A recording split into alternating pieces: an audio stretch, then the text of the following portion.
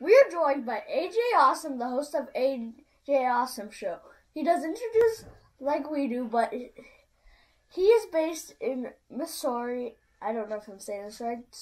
You can blame Missouri. Missouri, and focuses more on professional wrestling. He joins us from his home today.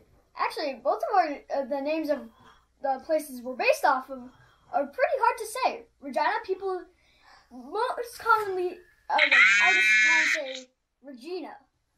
So, well, Regina's right. No, it's Regina. MGF Scarf joined. What? MGF Scarf. What? Okay.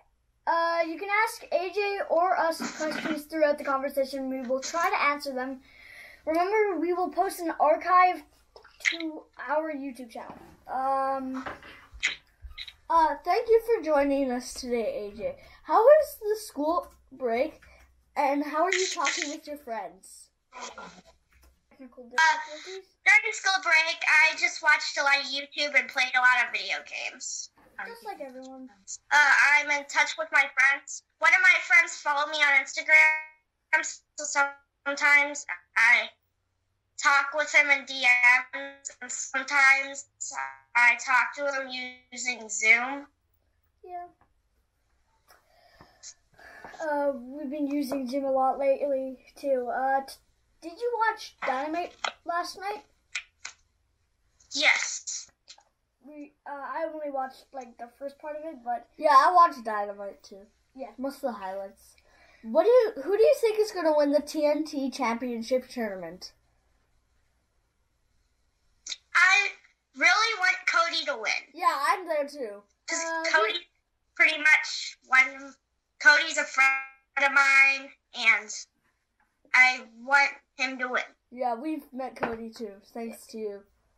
Yeah, we got Cody through you, and that was probably one of our first big interviews that nobody thought we would get. Who would be the upset pick for the tournament? For the tournament? Either Stanley Guevara. Yeah. Or who do you guys think is the upset pick? Oh, Sammy. I don't know, I haven't watched much, but... I was, maybe. in the match when I saw it I watched the highlights this morning, and so I was like, yeah, I hope Cody wins, because I met Cody before Sean, so when we were watching... Okay, what do you think about Dustin in the tournament? Wait, is he in? Yeah. I feel like he has a really good chance of winning. Yeah. I feel like Dustin has a really good chance of winning the tournament. What do you think about Lance Archer? In the... Period. Yeah. From what we've seen of him wrestling, he's dominated everyone so far. Yeah, he's gone flawless. I watched his first match. He literally ended it in seconds. Yeah. What do you think about Brody Lee? Like Lance Archer, he has dominated in his first couple of matches. Yeah. But what do you think of the build to the Moxley-Hager fight? Ooh. Like no-holds-barred matches and matches that are hardcore. I really enjoyed watching the Moxley versus Omega, so I feel like I will really enjoy the Moxley versus Hager match. Yeah, and the build was pretty awesome. The document, it was kind of like a short documentary. Pretty awesome build. So, if you have questions, put them in and tell them who you're asking them to. So Sony asks, what do you think about watching wrestling with no fans? I feel like it kind of cuts away most of the, I can't really explain it, but it cuts away most of the excitement and energy, atmosphere and excitement from it, because the fans are a big part of wrestling. Those big moments where it's now they can't just cover things up with noise. Like, say they had a plot hole and it's like they can't cover it up now because there's no fans. So MJF Scarf asks, "Who's your favorite wrestler in AEW, AJ?" It has to be either Cody, Dustin, or Colt Cabana. Those are three of my good friends. Colt Cabana was the first big interview that I did. Yeah, my top three has to be Cody, Kenny, and Spears. Honestly, I'm just gonna go He stray doesn't. away from everyone else. And He doesn't really know AEW as best as I do. Who's your Bob? I was watching a couple of clips, and I because I don't watch much AEW, I was kind of interested in Orange Cassidy. So Oh, I have a question that just popped in my head. We were supposed to ask this, but I forgot to put it on the list. Oh God, I forget it. You go. head. It involves Orange Cassidy though, I don't know. and it involves the best friends clip. I don't know. Oh, how many more bathrooms will we find? Oh yeah, how many more bathrooms will we find Orange Cassidy in? So Sonny Strong asks, he asks, how did Massey twins and AJ meet? Well, I forget. They sent us a message. Oh yeah. With the Cody information. Yeah, you sent us a message with the Cody information, I'm pretty sure. And that's how we first met. Kind of. Yeah. Like, you helped us out, and we, then off of Cody, we built over and, like, got, We did Mick Foley. and, more. So, will we be tired of empty arena matches after this is over? Probably. Oh, yes, I will be very tired Yeah. of them.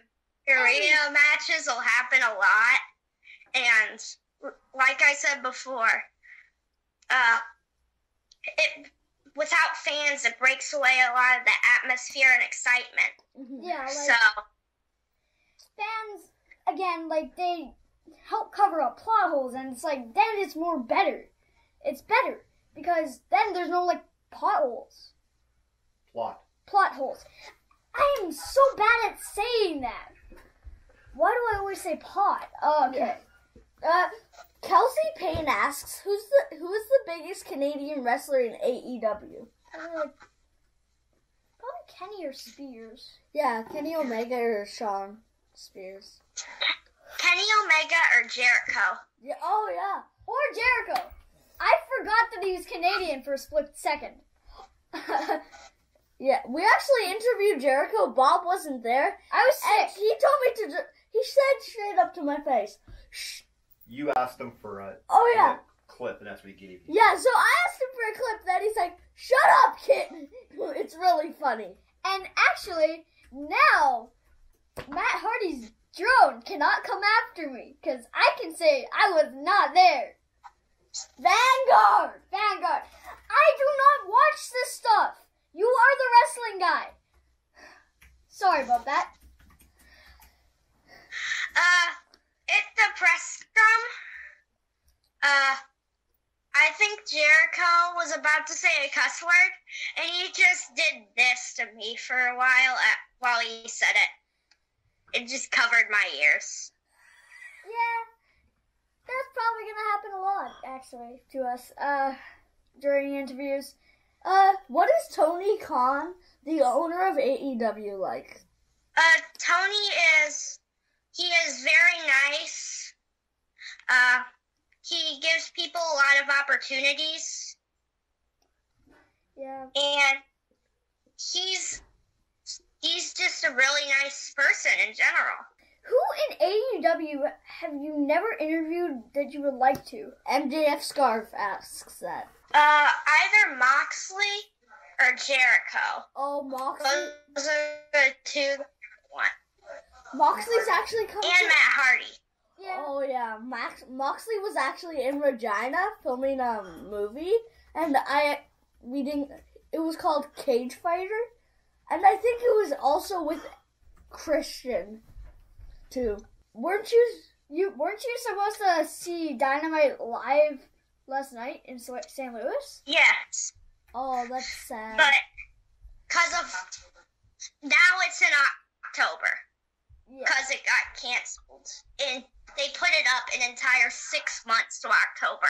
What do you think of the AEW women's division? I feel like the AEW women's division is one of the best women's divisions out there because they have all this good talent and they're pairing them up with really good matches.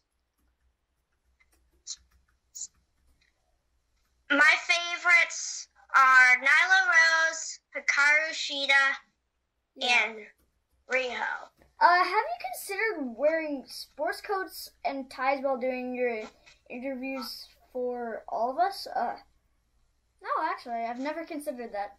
Asked by Mark Andre Furry. I have worn a tie for some of my interviews. Yeah. Well, I don't go anything fancy. I just pick up a hat, put it on, and occasionally throw away my hat. Yeah. I only really dress up whenever I'm in the press conferences. Like, we have been in, like, some sort of press conference. There's, like, this huddle around a curling player, and I was like, okay, I gotta get in there. No, I dove in with a microphone. Yeah, that's what you did. He dove in with the microphone, and he was like, give me everything. Yeah. I've never really understood curling. Yeah, it's weird. Like, for me, because this is an ice sport, I always get it. Yeah, he is an ice guy. I'm a court guy. And it's shuffleboard on ice, basically. Would you let Dr. Brent Baker be your dentist? No. Like, given how badly she got beat up last night. Not No. Dr. Britt Baker, Dr. Britt Demon. I don't want her to break my teeth. like she did. Oh, what did you think of Chris Jericho on commentary? Oh. Yeah. He was funny at some points, and he was also really mean at some points. Yeah. Dishing out things. What was your Dynamite highlight? My Dynamite highlight had to have been when Cody won the match. I just want to say this because it's hilarious. This was the match but there's a certain point. So between Best Friends and Kenny Omega, and I forget his name. Who? Nakamura. Oh yeah. Nakazawa. So when Nak pulled out something of his shorts, then he slapped one of the Best Friends in the face. The Venom sock or something? Yeah, like, it was under his shorts, and it was really weird. Disgusting. Yeah, and then he slapped his partner in the face with it. Oh my god, that's disgusting. Yeah. How is that even allowed on TV? Literally, he pulled it out of his pants. What is that doing there? We have the coronavirus coming out, and then it's like, what if it had it? It would just be slapping it onto a new person. I have never realized that. Maybe he just washed it. What about Spears kicking out of 2 crossroads? Yeah. I was very surprised at that. Everyone was surprised. I was surprised when, after he got put through a table, that he still won the match, that Cody won the match. That was very surprising. The Cody versus Shawn Spears match record is now Cody 2, Shawn Spears 0. Would Arn and Tully make a difference if they were there? Yes, they would. Arn would help out Cody, and Tully would help out Spears. And most likely, Arn and Tully would get into a fight because Tully is mean and he cheats a lot. Who has been your favorite person to interview? I don't have a favorite. MJF Scarf asked if AJ would like to work as a commentator in AEW. I've always wanted to be a part of wrestling, no matter if it was a wrestler or a commentator or a backstage interviewer. I really want to be a wrestler, though. But if I had the chance to become a commentator or an interviewer, I would work as that. It'd be pretty cool to actually have a job in such a big business. Like, scoring so high that it's in one of the most successful businesses around sports. Who is on your wish list to interview? Besides Mox. Matt Hardy, Moxley, and Jericho is my 3. And maybe John Cena. What is John Cena would be a really big interview. This is my 3 list. Jack Hager, and then I'm trying to remember. John Moxley, and then Matt Hardy. But there'd be a lot of conflict between the first 2. Because, remember, they're in a no holds barred match later. Does Cena still exist after WrestleMania? Did he ever come out of the Firefly Funhouse? And did you watch WrestleMania? I didn't watch all of WrestleMania. I only watched the Boneyard match and the Firefly Funhouse match. I personally think if John Cena fights out enough, he can get out of the Firefly Funhouse. Yeah. During the entire Firefly Funhouse match, I was like, what is going on? Because it had John Cena coming out as an NWO member. What about NWO Cena? Ooh, NWO Cena would be a great member. If while the NWO was around, if he joined, he would be a great addition to the NWO. I feel like he would be great as an NWO member. Like, if he was in the Thugonomic stage and he was an NWO member, he would be possibly one of the greatest of all time in the NWO. Yeah. Yeah. Is there a retired wrestler that you would love to interview? The Big Show. Oh wait. So there's this show that just came out on Netflix. It's called The Big Show. There's 8 episodes, but it is amazing. And have you seen it? Just look on Netflix. Last night I watched the first episode with my father, and